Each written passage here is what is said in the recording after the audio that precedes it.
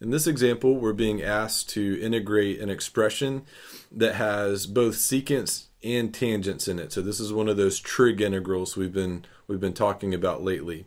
And so if you haven't already watched the video where we talk about integrating secants times tangents, you might want to watch that one first, because we're going to assume that we know kind of the process to go through when we have both secants and tangents.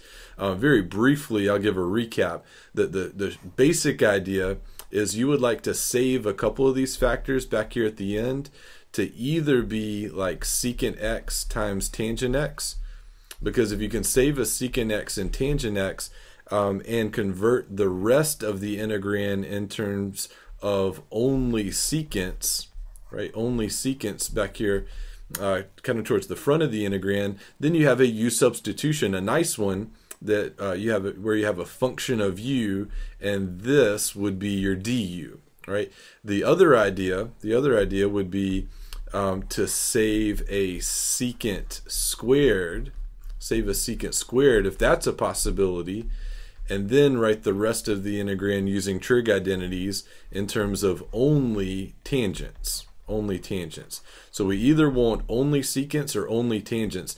And then what we want for the remaining part of the integrand is either secant tangent, which would be the derivative for secant, or secant squared, which is the derivative for tangent.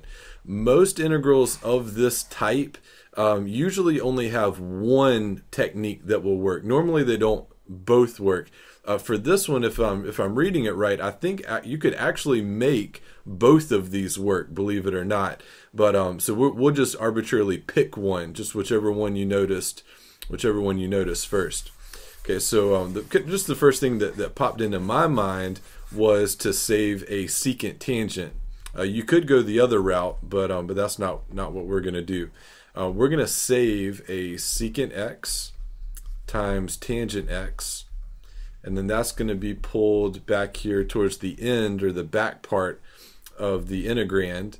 And then what's left after you save a secant and save a tangent, you would have a secant to the 5th power of x. Okay, so here's why this works out so well, is if you now chose u to be secant of x, then your du would be what? Your du would be secant of x times tangent of x dx. So it works out perfectly. You have a function of u du.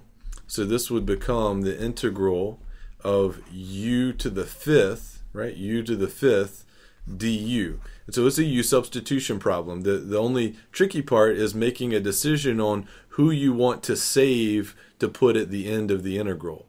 All right, once we have this, it's pretty straightforward. Matter of fact, I can just squeeze it up here in the corner. The integral of u to the 5th would be, if I take this up here, integral of u to the 5th would be u to the 6 over 6 plus c. And then for our final answer, we would simply take the u out and use whatever we chose as our u. We would put that back in our answer.